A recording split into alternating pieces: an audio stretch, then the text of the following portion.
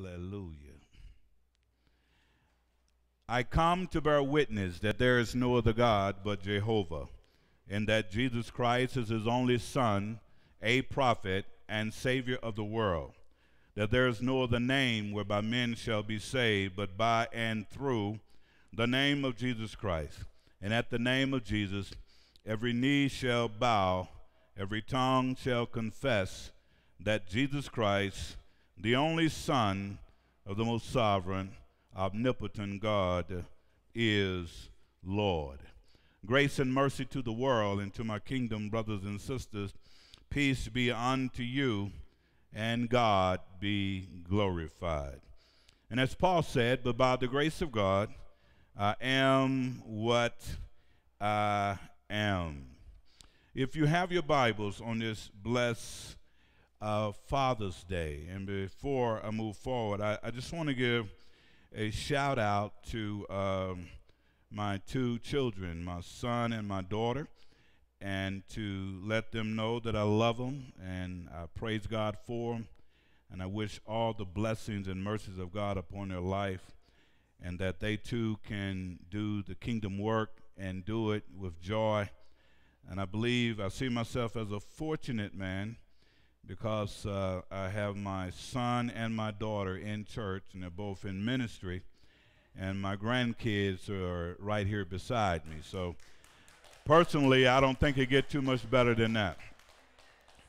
Now, you may not know what that means until your children have children, and then you'll be able to see it from a pawpaw's point of view. Right now, you're just looking at it with your children, but when your children have children and they're in church, it doesn't get better than that. So to shout out to my son, my daughter, continue to press on, and to know that this ain't an easy walk. And if it's easy, you're in the wrong walk. To know that you can live this life.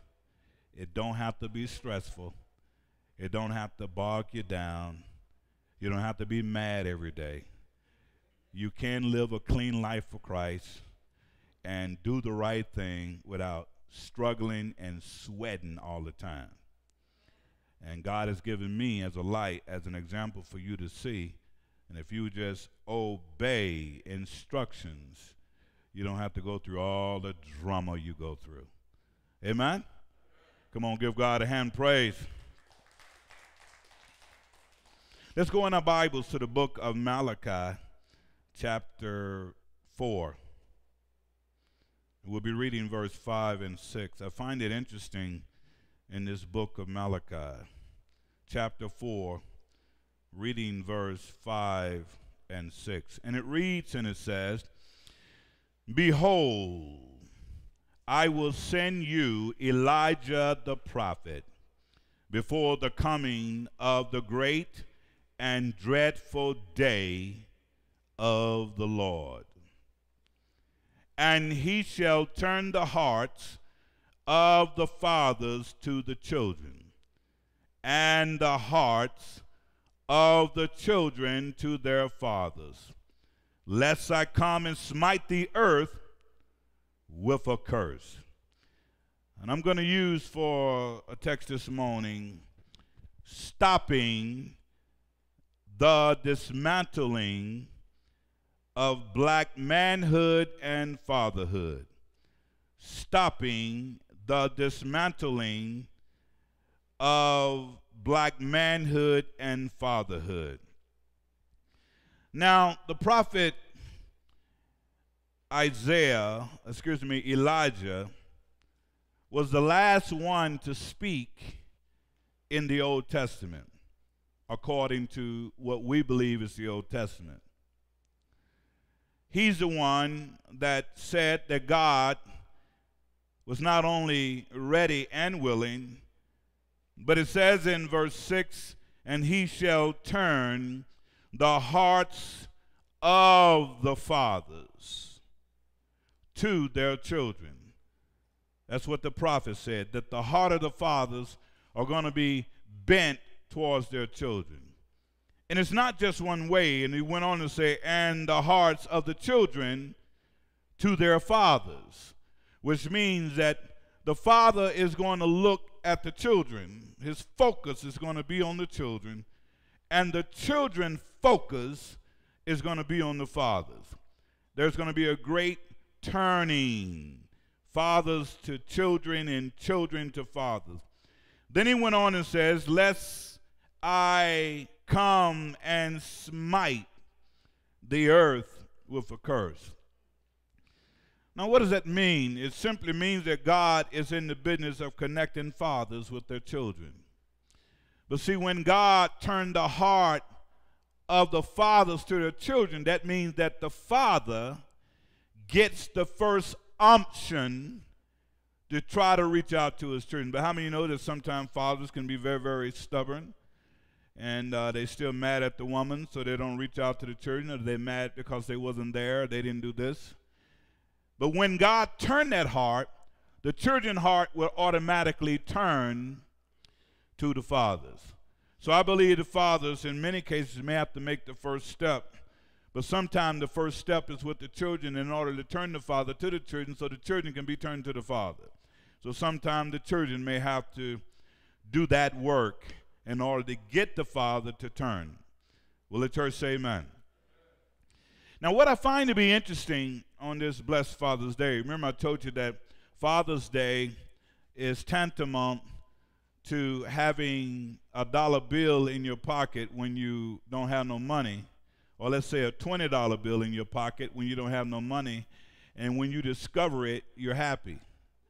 Fathers has been getting a bad rap for about the last probably 50 years, where everything is now going through the mother or through the woman, and the fathers are just being beat up on the media, beat up everywhere. And as a result of that, the father's role has been dampened. But that's not God's design.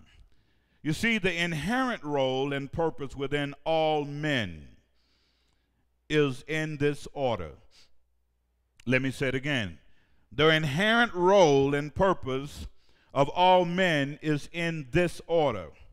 He is born a male who can become a man, who can become a husband, and who can become a father. Let me say it again.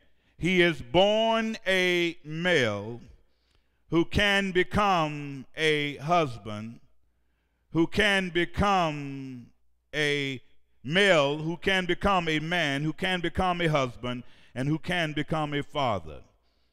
Everything in life has purpose. The male is the source of seed and the source of human life. Let me say it again. The male is the source of seed and the source of human life. The female is the great incubator who gives life through the seed of the man. Her role is to push the seed out. The seed ain't hers. It's to push it out, and whatever her body brings with the seed is put into the child. The purpose is the source of all true fulfillment and define one's existence. Without purpose, life ceased to be in existence, but instead becomes an experiment. So if you have no purpose, or you have not discovered your purpose, you are living life experimentally because you don't know why you're here. There is a great cry in the land today for real men and fathers to stand up. Our children are being born to men that do not know who they are. They don't know who they are. They don't know who their daddy is. They don't know where they came from. They don't know. They have been tricked and bamboozled by people lying to them. They've been tricked and bamboozled about all kind of things that have happened in their life. So they grow up with the mindset who my daddy is. And they are thirsty for fathers. And they will accept any man that come into their life that will be an example of fatherhood. So that is the greatest cry in the land today. Children are starved to death for their fathers. Our sons must know that they are males. There should not be any question about their identity. They are males who can become a man. Now, when God made the animals, he labeled them male and female. So because you are male, that does not mean that you are a man. So the progression goes, God has set it in order that he created a male who can become a man, who can become a husband, and who can become a father. In that order, but it's not automatic. You see, males, you are born that way, but that don't mean you're a man. To be a man, you must not only accept responsibility, but you must be the responsibility that you are accepting. To be a husband means that you are a house band around the whole house. The Greek word there for husband is house band. If the husband is not there, or if he's not in the position that he needs to be while there, he can create chaos even in the house while he's present. But if he's there and he understands his role, that he's supposed to be the house band, that nothing should happen in the house without him being aware of. Nothing, no decision should be made without him being aware of. The children should never be disciplined without him being aware of. Anything that goes on in the house, know this, when God looks at the house, whenever God looks at the house, the family structure, God never looks at the woman. Because the woman, as it was during Adam and Eve, the woman has no authority when the man is in the house, when the husband in the house. When Eve sinned and ate of the fruit, God was watching. He said nothing. He was observing the situation. And I'm sure God was hoping that this boy wouldn't eat. But the word of God tells us, and as Eve ate of the fruit, she gave to her husband with her, and he did eat. Note here that God says nothing when Eve ate of the fruit. Why? Because Eve was not in the position of authority of the house. The man is always in position of authority in the house, especially if he's saved. You don't get to quit. You don't get to say, well, I didn't know. As IRS says, ignorance is no excuse. You're supposed to know. So when you are a husband, you are a house band who can become a father. When you're a husband, you should never have children until after you've gotten married. Now, people don't like to really deal with, that type of thing because everybody want to do what they want to do. But the order is, I'm a male, I'm striving to become a man.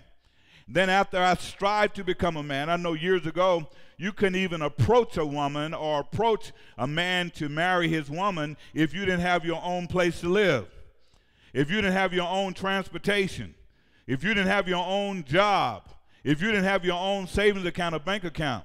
No father's going to let his daughter marry a male because that's what he is. If he don't have his own bank account, he don't have his own place to live, he don't have his own job, and if he don't have his own transportation, he's a male. He's not a man. No father would do that.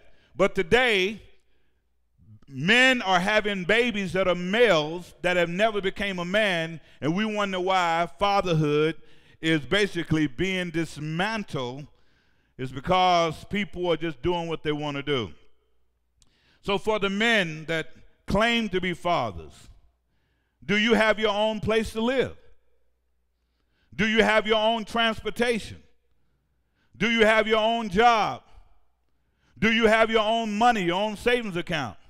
Because if you don't, you are a male who happens to have children, because it's hard to father children when you bouncing from place to place trying to find a place to stay.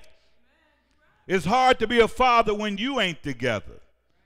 It's hard to be a father when you don't have the money you need. So we have a lot of men posing as men, a lot of males posing as men, want to be fathers, but don't understand the attributes of it. So I will say to the fathers that are here this morning that understand that don't let your daughter marry someone that don't have those attributes. He's a male. And if he's a male, he must become a man before he marry your daughter. And after he marry your daughter, you got to check in from time to time so you don't slip back into maleness, and make sure he maintain manhood. So when it's time for fatherhood to come, he's ready to be a father. Will the church say amen? This process is not automatic. The American culture is truly the cesspool of the world. In particular, when it comes to blacks, blacks have been targeted with a sick pathology of effeminizing our boys and masculizing our girls. This perverted strategy is being used in order to continue gender confusion and for the control purposes. Our children today are still wondering, what does it mean to be a man? Our girls are wondering, what does it mean to be a woman? We're seeing all kind of sickness that's going on in the world, and our kids are confused. Some of our men still today don't know what they want to be.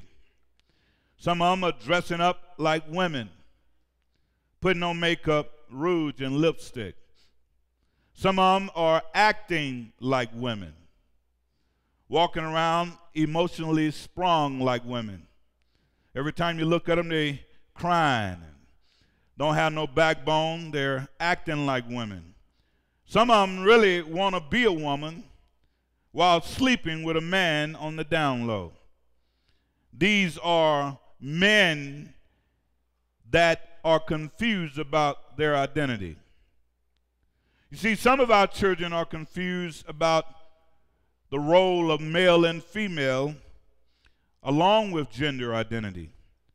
And the manhood question in human relations has been a question that has been brought to us in many ways because our culture is transforming what is sexualized versus what is not sexualized. Culture of sexual transformation today has become the norm. It appears that everything is okay, and our males are trying to fit into what role they want to play. So many of our males are confused. The norm today is LGBTQESG. Whatever else that means, I don't know. We now have bisexual, we have transsexual, trisexual, pansexual, bisexual, pedosexual, which will all soon bring us into unisexual, which means one sex. Now, anyone with any sense know that this ain't of God. Anyone with any sense know that God is not in this. This is man and his satisfaction with his sexuality. I'm going to do what I want to do, man says, when I want to do it. So a pansexual can have sex with a man, can have sex with a woman, can have sex with whatever he wants because he says that, this is me. I'm going to do what I want to do, and I'm going to love who I want to love. But that doesn't mean that it's right. So our children are growing up in a world today where they're divided on what sexuality means. They're divided on how this works in their daily life. And if our fathers are not being real men, exemplifying the character of a man, and our mothers are not being real women, exemplifying the characteristics of a woman, therein lies the confusion. If a mother is always dominating a father in the presence of her daughter, that's the man she is not going to want to marry. A daughter does not want to marry a weak, spineless Ahab. And the mother, if she's always dogging the man out, the father out in front of his children, for the daughter, that'll be the one she don't want. She's going to look for someone the opposite of that. The man must be the head of the house. The woman must play within her role. Her role is to submit. The man's role is to love. Submit thyself, and his role is to submit to God. When he submits to God, then he can rule his household in love. That's how the rulership goes. It's in love. And Jesus said it this way. He said, husband, love your wives as Christ also loved the church and gave himself for it. So there's no dominating. All it is a love conversation. Women must love their husband and honor them. You don't honor them by beating them up. You don't honor them by putting them down. You don't honor them by always being right. You don't honor them by putting your children against them.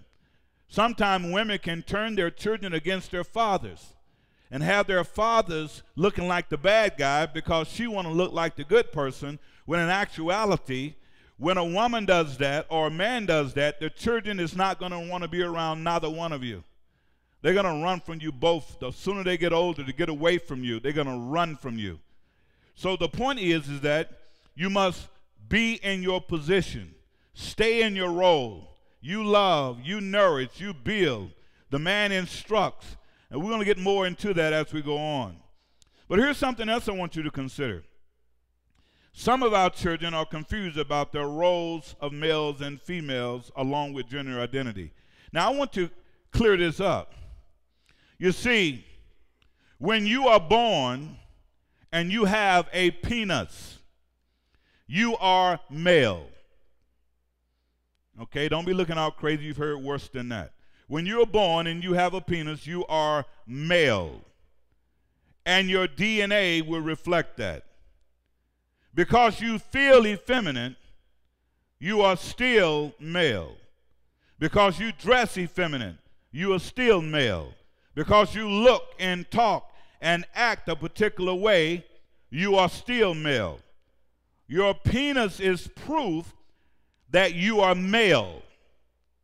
Your DNA is your assignment as male.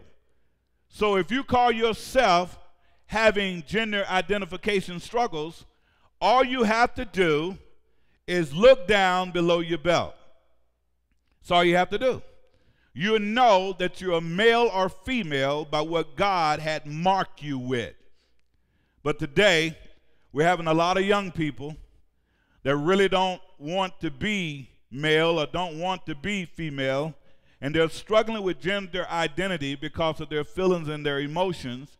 And as a result of that, they're changing themselves, reassigning themselves to stuff that God has never designated for you to be.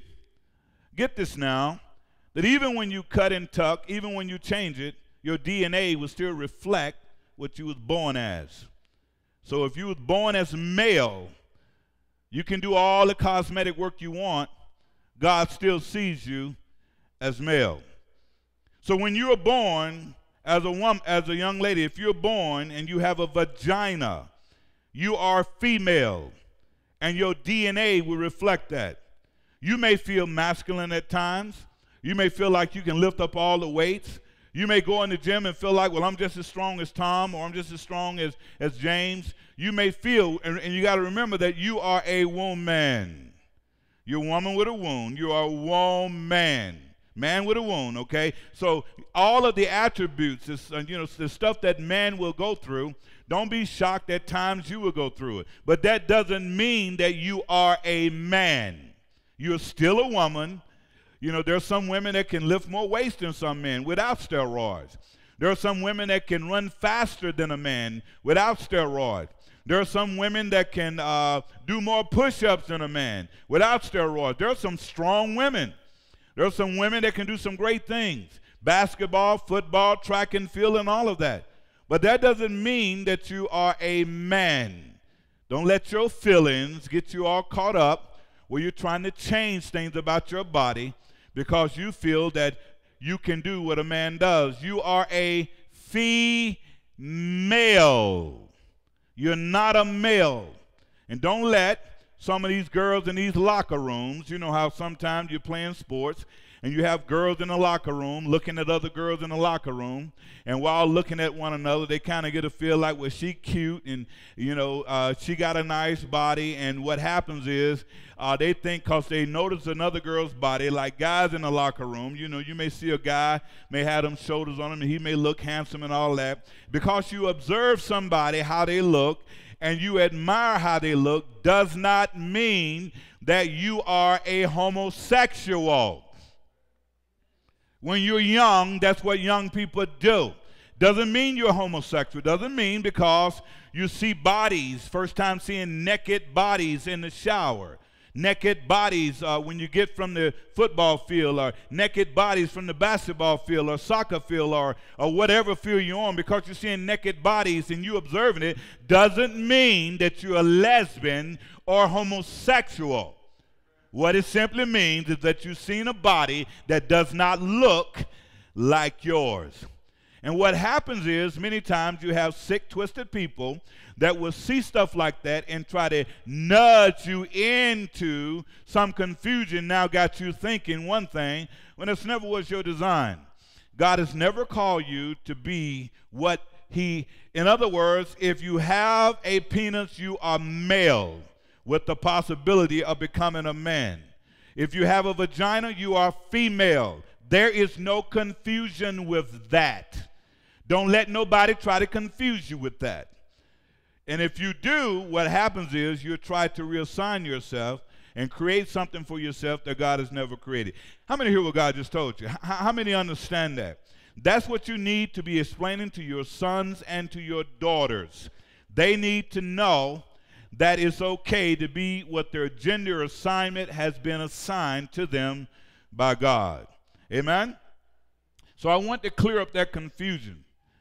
You may get a gender reassignment surgery to become male or female, but your real assignment was given to you by God, which is reflected in your DNA, and it will never change.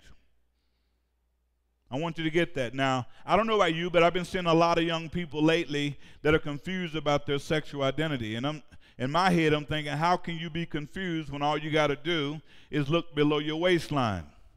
The reason why they're confused is because they're lining up with other people that are confused. And if you're lining up with other people that are confused, you're going to be confused because now you're thinking that what you are is really not who you are. Now you're blaming God. You're saying God made a mistake. God made a mistake by putting this marker on me. What is the marker? By putting a penis on me, he made a mistake because somehow he had to know that I wanted to be a woman. Can everybody say God makes no mistakes? Come on, talk back to him and say he makes no mistakes. See, because you feel like a woman don't mean you're one. Because you feel like a man don't mean you're one. Because your emotions have a tendency to be up and down doesn't mean that you need to change your whole body type to fit your emotions. And there are some already that have already had gender identification transfers, and now they want to go back to what the DNA says.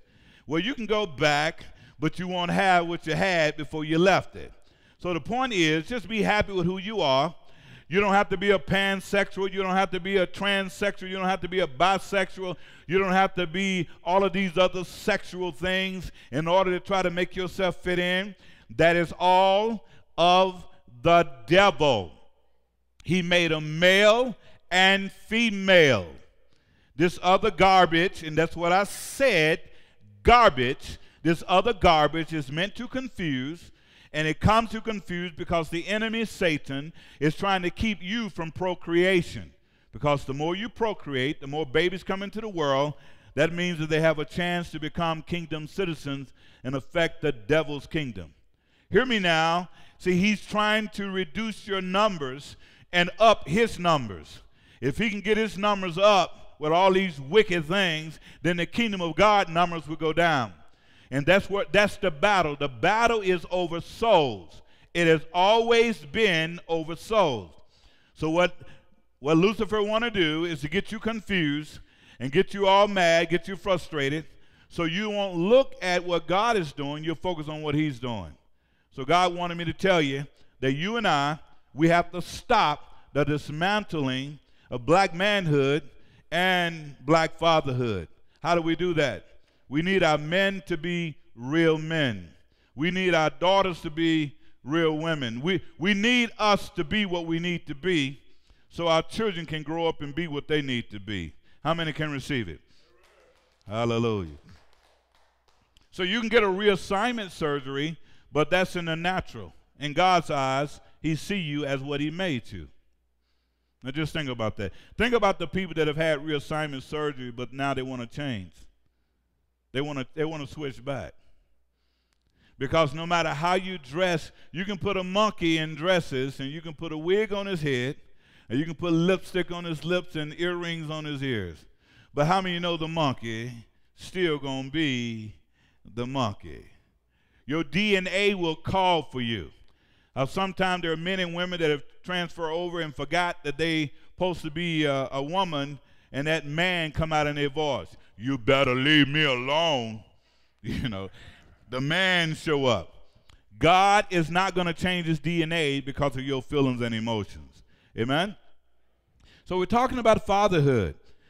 We cannot, as black males and black females, we cannot say that, you know, we're dressing like women and dressing like men, and then you want everybody to respect you in the community when you're giving off this negative light as of a black woman or a black man. You know, I was walking down the street a few weeks ago and, you know, doing some shopping in certain areas, and what I noticed was that now you're routinely seeing women that look just like men. I mean, they got them broad shoulders, they just look like men. And they want you to treat them like men. You know, I call myself trying to open doors up, you know, for a woman, and well, sir, I really don't need you to open up my door. And when I got a closer look at her, I saw why. She want to be seen as a man. And there are some men that are walking around with tight jeans on and tight everything on, pants sagging, walking around, and the fallacy in this is that some of them already have children. They already have children but acting like a woman, but want you to respect them like a man. Isn't that a paradox? We live in a time now where, especially in the black community, everything is up for grabs. We got men making billions of dollars, at least millions, dressing up like women, acting like women, talking like women, being comedians like women. Like somehow you don't get to that level of doing that unless something has taken place within you. There's something on the inside of you that just ain't right. What man want to dress up like a woman?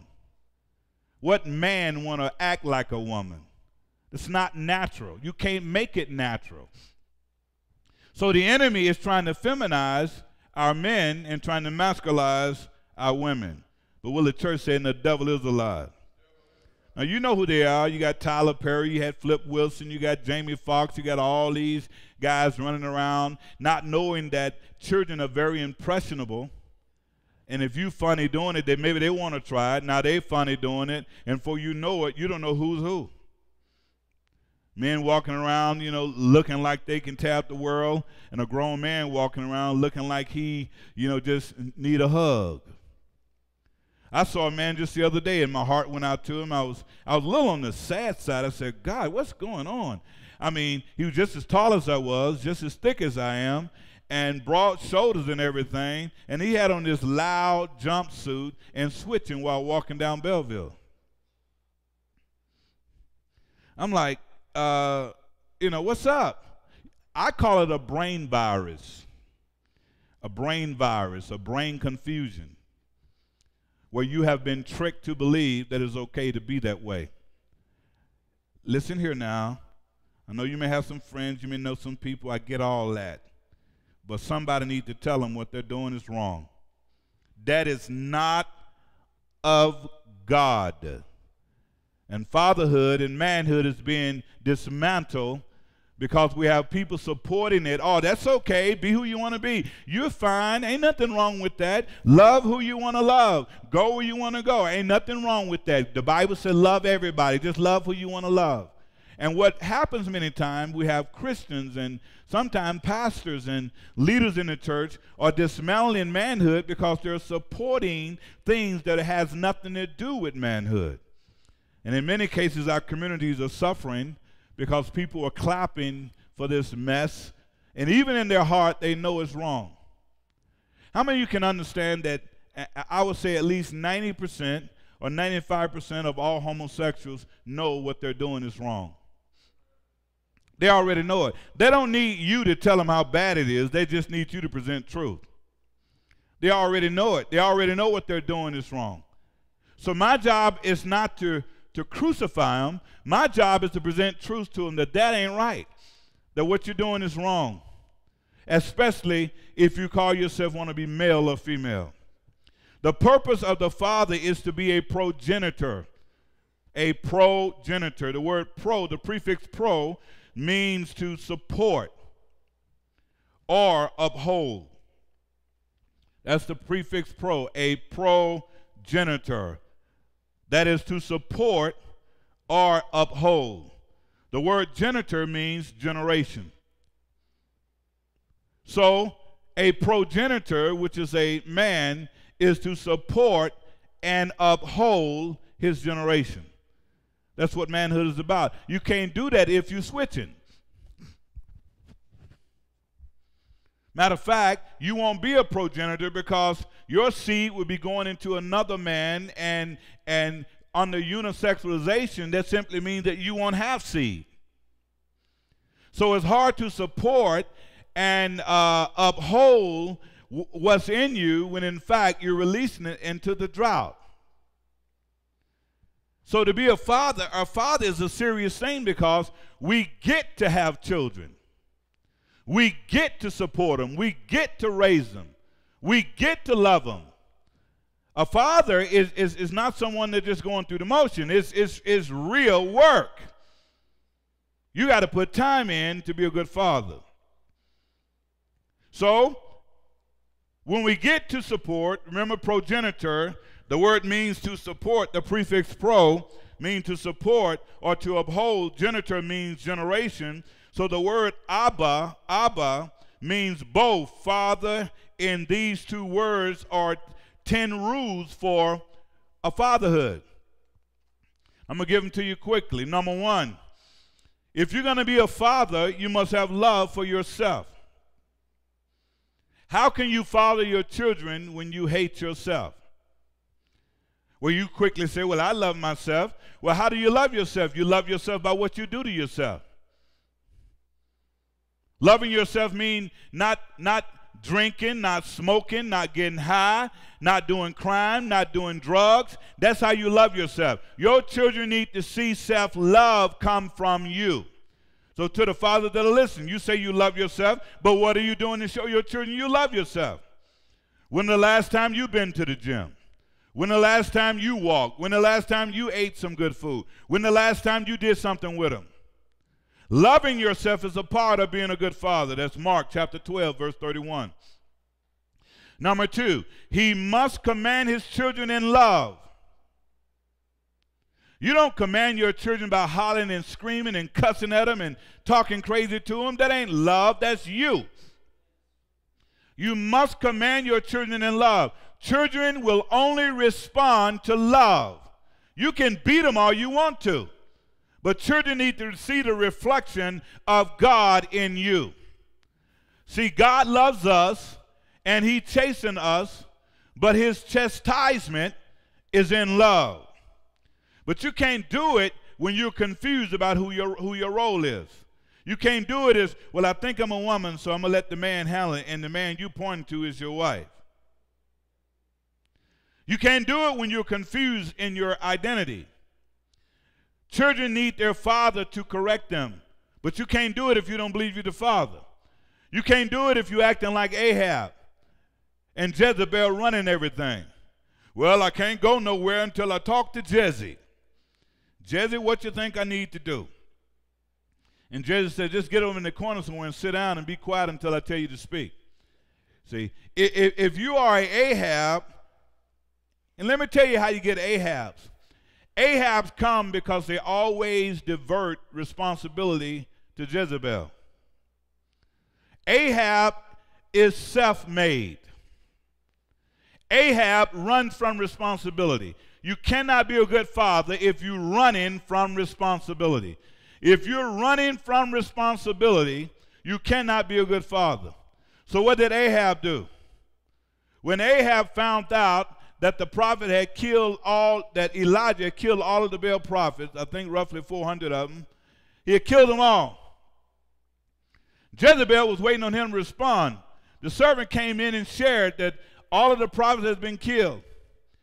Jezebel and Ahab sitting on the throne. Jezebel looked at Ahab, and Ahab didn't say a word. So what did she do? She sent a letter to the prophet, said, by this time tomorrow, you shall be as one of them. Men make Jezebels. Hear me now. Men make Jezebels. Most women don't want to be in a man position. They're only in a man position is because the woman has taken that position from the man. And when I say taken, I mean that the man has allowed her to be in that position. And now that she's in the position running things, then the first thing you say is that, she won't let me do nothing. No, you gave her your position. You put her in that position. You told her it's okay for her to do certain things. But yet, when your sons and your daughters look at your situation, they see mama as a man and you as a woman. And you wonder why you get no respect. Holler back if you hear me. You wonder why you get no respect because they don't see you as the person that is running the house. They see you as a person that's following what mom says. Years ago it wasn't that way. So Jezebel has taken over because Ahab gave her the keys. Ahab said, you drive, I'll watch. So number 2, he must command his children in love. Genesis 50, verse 16 through 17. Number 3, he must instruct, guide, and warn his children in love. You can't say you love your children when you're not instructing them. You got to instruct them. You got to guide them. You got to do all of this in love. It can't be threats. Today, threats doesn't work with kids anyway because they're threatened every day at school. They come home to you and you threaten it. That's just another threat. Okay, yeah, whatever. Dad, why don't you get out my room? Dad, Mom, stop coming in my room. With your threatening self. They don't believe nothing you say because every time you say something, you never keep it. The kids are expert at turning parents against each other. You always have the parent. We're talking about fatherhood now. We're talking about stopping the dismantling of black manhood and fatherhood.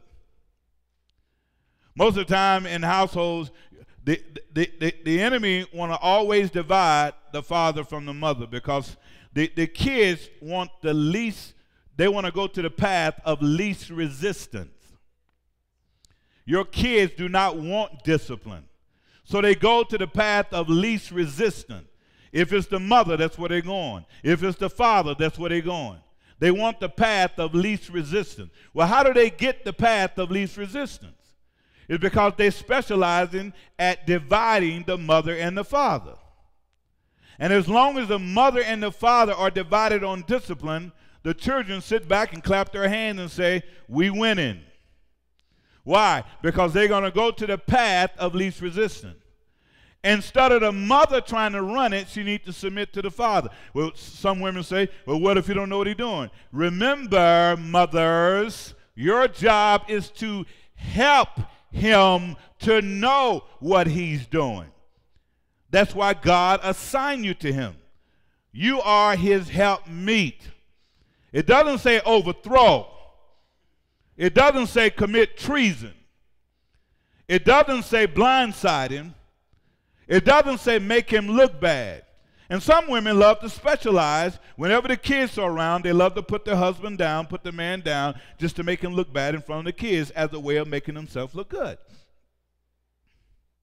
There's some wicked mothers as there are some wicked fathers. They want all of the children love, and they get jealous when the children gravitates to their father. Now, you can't stop it because it's Scripture. The Scripture says this. It says that fathers are children's glory. Look to your neighbor and say, don't be hating. That's a fact. When you get through doing your flips, women, when you get through doing all these things you try to do to make your kids love you more than they love their father, the Scripture says that when the father walk in the house, when the father show up, the father are the children's glory. Now, women, he didn't leave you out. He also said that the glory of the man is his wife. See, you thought you was left out, but you want it all. You want to be the children's glory and the glory of your husband. You just want all of it. But you are the glory of your husband. So, but if we don't know that, then we raise our kids trying to compete. Look to your neighbor and say, don't compete for love. If you're competing for your children's love, you both have already lost. Now, you can find that in Proverbs 26, verse 6, Hosea 11, 1 through 4. Number 5. Is that number 5? Number 3. So I'm at number 4. Number 4, then forget about the scripture I gave you. Go to 1 Thessalonians 2, 11 through 12. That's number 3. Number 4, you must train your children in love. The scripture says, train up a child in the way he should go, and when he get old, he will not depart from it. Train your children in love. If you don't train your children in love, how are they going to learn love? How are they going to walk in love if you don't train them in love? Train your children in love. That's Proverbs 22, verses 6, and Hosea 11, verse 1 through 4. Number 5, you must rebuke your children in love. That's Genesis 34 and 30. Rebuke your children in love. Whatever your children are doing, you have to rebuke them. That means you have to do those things that you can rebuke them so they grow up understanding discipline. Our children today, most children, especially black children, and it wasn't like this here years ago, when our children went to classroom, the teachers used to be calling the parents saying, your child is so mannerable. Your child is acting so good. Years ago, they would give out lollipops and give extra credit and work all kind of stuff out for the kid that was acting good in the class. And the teacher would have things such as Best Student Week or something along that line. The kids would know how to act. Well, the reason why 99.9% of the kids don't know how to act at school is because they act the fool at home. Playing parents, and you got parents fussing at each other where you don't have to hit him that hard or you don't have to discipline him like that. And what you do, if you don't train him up, the scripture says, train up a child in the way that he should go, and when he get old, he will not depart from it. What you miss in that, if you train him up, that's the promise. In the way he should go, God will keep him in the promise. What happens is we don't train him. Why? Because it's too difficult. You want everything to be smooth all the time. Leave him alone. He all right. They're just kids. Leave him alone. Let them play. Let them tear up the house. Let them jump out of windows. Let them parachute off the roof. Let them just eat anywhere they want to eat. Let them cuss you out when they want to cuss you out. Let them talk. They just growing. That ain't training. The word train means to make do. You may want to write that down. You got to make them do. You don't ask them to. You ask a child, do you want to go to bed? And the child say, no, I don't want to go to bed. Stop making your boys out of punks. Stop making your girls out of bulldaggers. You got to train them. That simply means you got to put time in with them. You got to make them do. Don't ask them to. You got the nerve to ask your kid, do you want to go cut the grass? No, I don't feel like cutting the grass. How old are you? I'm 17.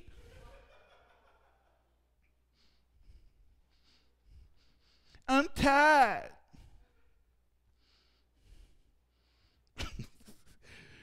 I'm getting ticked even thinking it. You wonder why your boy's soft? Because they're always under somebody's soft. Wonder why they won't ever stand up and be a man? They can be in your house and be 25 years old and talking about, Mommy, what you gonna cook me today? I didn't say 5 or 15, I said 25. You wonder why they won't ever leave your house? Because you've never cut them off for your umbilical cord. You still got them on your paps. And you wonder why when they get older they can't stand you. Because see, when boys grow up, they grow up and understand when they see other men, they say, you mean that's what I'm supposed to be doing? That's what I'm supposed to be. And they discover that they've been babied too long. And they get mad at the person that's babying them. That's men and women. So you must rebuke your children in love. Rebuke means stop doing that. Don't do that anymore. Leave that alone. When I say move, you do it. We want to be our children's friend, but a good father will never want to be his children's friend. That ain't how you do it. I remember my son when he was 12, 13 years old, he came up to me and said, Daddy, you're my best friend. And I got mad. I said, no, I'm not your best friend. You're not going to try that deception on me. He didn't know he didn't know that's what was happening. But I said, no, I'm not your best friend. When you get your house, when you get a car, when you get a job, when you're doing what you need to do and stand up and pull your pants up as a man, then I think about being your best friend. We make the mistake of letting our kids deceive us. I like you, Daddy. I love you. I love you. I love you, Daddy. I love you, Mama. Something coming. You ain't got to believe me. Something coming. They're giving it to you early because you're going to catch hell later. What am I trying to tell you? I'm trying to tell you, don't be your kids' friends. If you're going to be a father, be a father. Say what you mean what you say. Be the message that you bring. You can't have it both ways. You're a father, call yourself being a father at home, but your kids, you tell them now, you need to be in the bed with your eyes closed at 9 o'clock. But they go to bed when they want to go to bed. Well, you can't make it. Yes, you can. Oh, yes, you can. See, you don't want the confrontation. And since you don't want the confrontation, you obfuscate your responsibility. Most people that don't want the confrontation, they'll let you by. They'll let you slide. But how many of you know that when you get on the street, when them cops say, get out the car, boy, and they give you one of them looks, get out the car, get back, put your hand behind your head so we can handcuff you. Well, I'm tired. You what? You tired?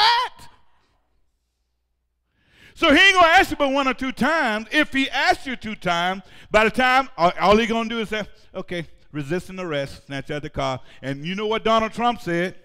Donald Trump said, don't bring him out the car nicely. Make sure the head hit the steel.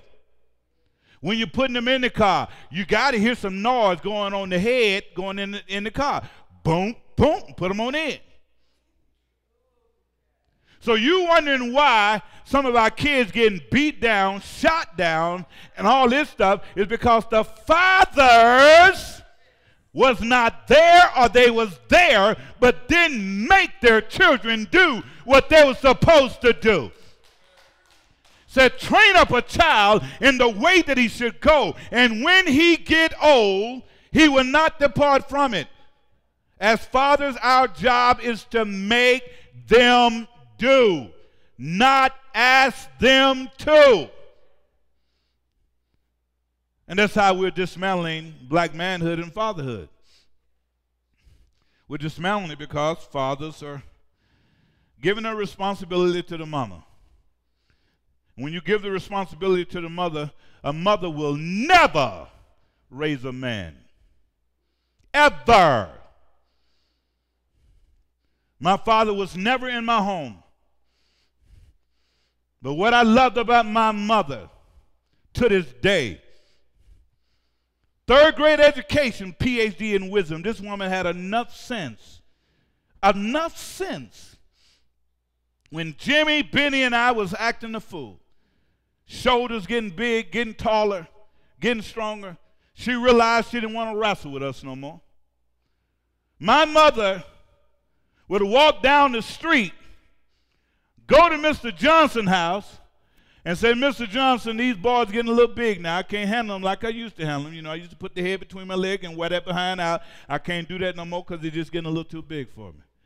And Mr. Johnson said, well, Miss Bertha, what you need? So I need you to come down and get these boys some discipline. He said, what do they do? Well, you know, they're not getting the work done and they're not doing what they need to do. And Mr. Johnson said, okay, well, Miss Bertha, give me about 20 minutes. I'll be on down. He get through doing what he's doing. He come down, big old tall, strapping guy. He walks in the house, and he didn't ask for any reason. He said, now, your mama tell me y'all ain't been doing what y'all need to be doing down here, huh? Now, you know, we don't live like this in this community, so I got to do what I got to do. Now, who's going to be first? And we start crying. That no, I don't hear none of that. Who's gonna be first? Now I got things to do, and I'm here to do what your mama asked me to do. And you just might as well just gonna bend on over and get this thing over with. You ain't gonna talk him out of it. It ain't gonna be one of those parties that you're gonna cry and holler and all that. And I'm with my daddy. I'm your daddy right now. He didn't say nothing. You just bend over, and you know what I tell you? When they start crying, that's when the whooping begins.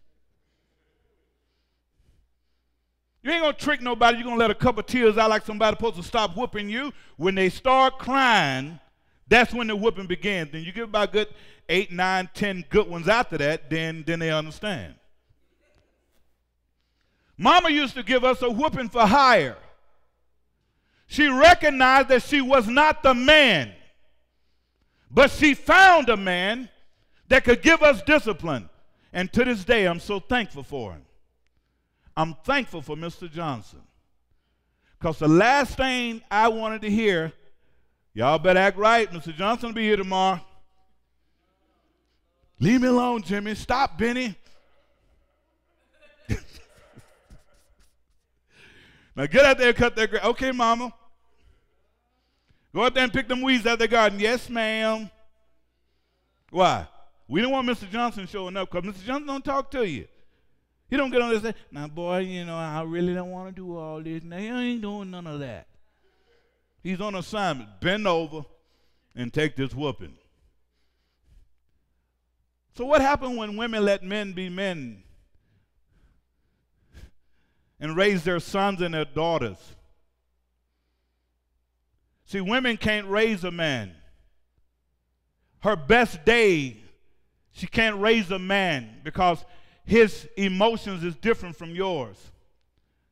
Boys will never become a woman. Even when they try to become one, they still ain't one because our emotions are wired. We're wired differently.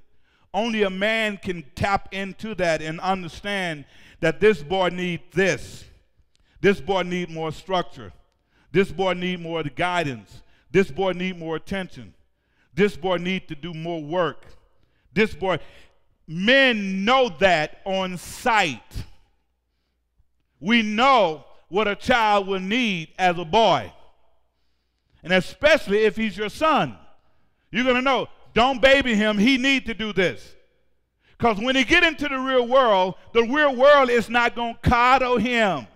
The real world is not going to put their paps in his mouth. He's not going to be on a pacifier in the real world. They're going to put them sticks upside his head. And if he ain't careful, he'll get A few bullets in his body. That's what I said, a few bullets in his body. Why? Because he have not learned discipline. And if you don't learn discipline, remember, I worked in prison for 25 years. And I've seen boys that come back and forth to jail and prison for one reason: discipline.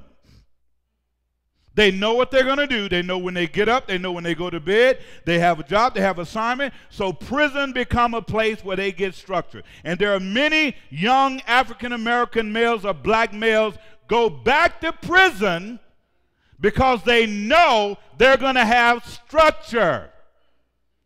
With that structure, they can function. But living with you, they can't function. Boys love structure. That's what makes boys thrive. And this wicked prison system has figured it out. And when they get to jail and prison, they give them 3 hots in a cot. They tell them when to wake up, when to go to bed, when to work, what to do, how to do it, and all of that. And they just keep coming back home. So why is the recidivism rate so high? It's because they're getting structure that you won't give them at home. Now, somebody's going to believe this and somebody's not, but it's a fact. Some people are going to continue doing what they're doing and wonder why your kids in and out of jail and prison. Let me give you this one. Where are we at? Number 6?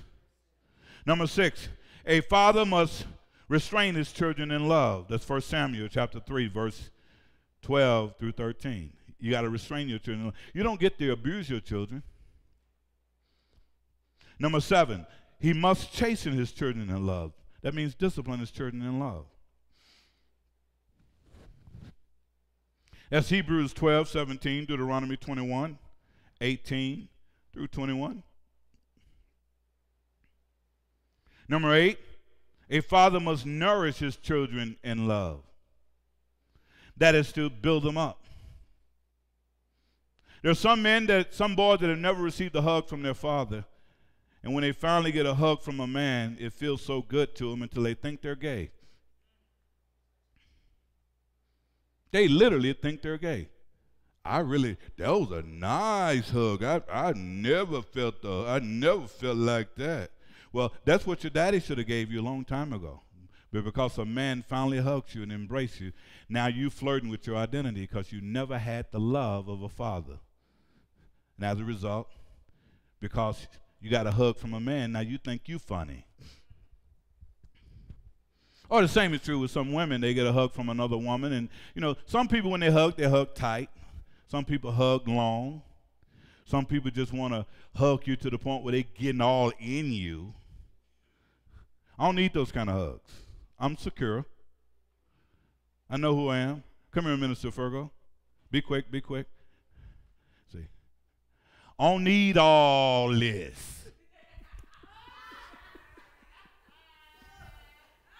I don't need all that. That ain't what I need. What I'm good with is this right here. That's it. Holla back. I don't need all that.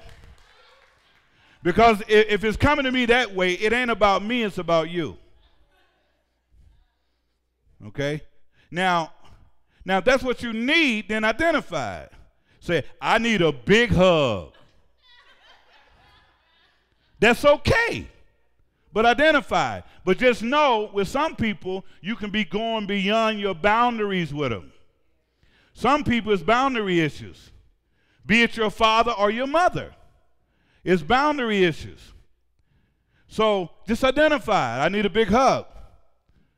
But you have to understand that if you're hugging someone, if you never received a hug from your father, like my son, he gives big hugs. He's a big hugger. I just need to know the identification. Okay? I ain't taking nothing from him. Identify. Because I don't like to be smothered. Not just by him or a woman or anybody. I kind of have my space. I don't even hug my daughter like that. Come here, baby. I don't hug my daughter like that. She my daughter. I may give her one of these, just like that. Then I may I may do that. That's a woman. I know it's on the mic, but that's a woman.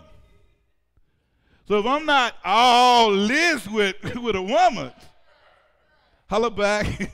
How many know that I'm not trying to be all this and rotating and spinning around with a man?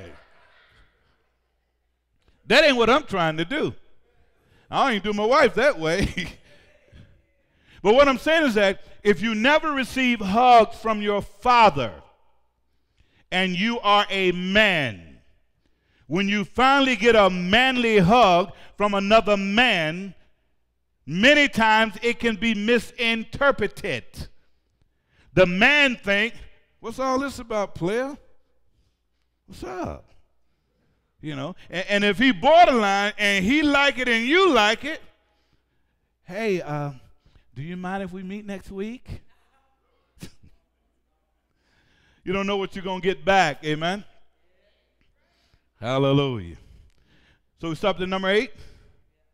Number 8, he must be nourished by his children in love. He must nourish his children in love. Nourishment simply means that you're spending time with them. You're building them up. You're talking to them. You're giggling with them. You know, you're not being a clown with your children. Your children don't want a clown. Your children want someone they can feel comfortable talking to. You know, they want someone they can talk to, especially if he's a male and she's a female. You know, you can talk about everything without being vulgar. You know, talk real to them. Say, hey, this is what's going on. This is what's going to happen. That's the role of a father. Your daughter should not be surprised by anything. The only surprise she should have is a surprise you didn't tell her. That would be it. Well, he didn't tell me that one. You know, that should be the surprise. So you nourish them, you build them up. Number 9, a father must supply their needs in love. You're not going to work because you're just going to work. You're going to work so you can supply the needs of your children and your wife.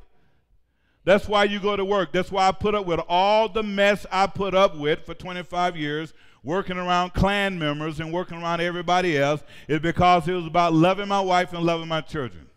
I had to make sure that I was doing my part. You don't get to quit because somebody hurt your feelings. You don't get to get mad, and you know how some people say, well, I don't need this job anyway. I leave this job. I have another one tomorrow. Okay, Scooter, how did that work for you? Tomorrow, you done went through 365 days of tomorrow, and you still don't have a job. Don't be trying to act tough on your job when you got kids. Humble yourself, submit yourself. You do what you should have taught your kids to do. Submit yourself. Okay, I'll do it. And do it. Amen? So a father must supply the children's needs and his family needs in love. That's Matthew chapter 7, verse 8 through 11. Number 8 was Isaiah 1 and 2. Okay? You got to understand that these are things that you got to do. Okay, so we're on number 9. Okay, number 10. A father should not provoke his children to become angry. You say, well, how do you provoke your children to become angry? You can provoke them to become angry by not supplying their needs. You can provoke them to become angry because of your low self-esteem. Whenever you see a father fussing and arguing with his kids, it's not the children's fault. Now know this, and you've heard me say this many times. Understand this here, is that I never blame children. If anything going wrong with a child, in my head, it's not the child's fault. It's these crazy parents' fault. The father that's not being what he needs to be, the mother that's not being what she needs to be, and as a result of that, the children are trying to figure it out. And when they're trying to figure it out, they're going to do some things that they shouldn't do. They're going to say some words they shouldn't say. They're going to go places that they shouldn't go. Just as God looks at me as the head of my house, whenever there's an issue in the house, you know, I really don't blame my wife. I'm not wired for that. I start to look inwardly. What did I do wrong? What am I doing wrong? What's going on with me? She's just reacting to me. So a lot of time our children are reacting to you. You're thinking you got a bad child, but no, it's you. You're not doing what you need to do.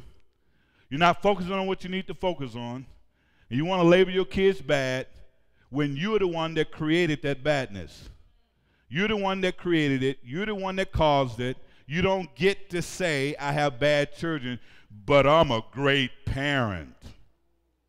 You can't have it both ways. You got to take ownership of it. You got to realize that you played a role in it. And you got to straighten out. And as you straighten out, your children will straighten out. Amen? So, as God has given you that word, we need to keep in mind that we should not, as black people, or even Caucasian, or any race group, but in particularly blacks, because we're the ones that I believe that are suffering the most in this situation. We must stop dismantling black manhood and fatherhood. And one of the best ways to do that is to love our children as we love ourselves. And self-love is the key to bringing forth great manhood and fatherhood, so our children will know what does it look like to be a man, or what does it look like to be a woman. If you can receive it and believe it, stand to your feet and give God a hand praise in the house of God. And blessed Father's Day to all the fathers. Hallelujah. Is there one this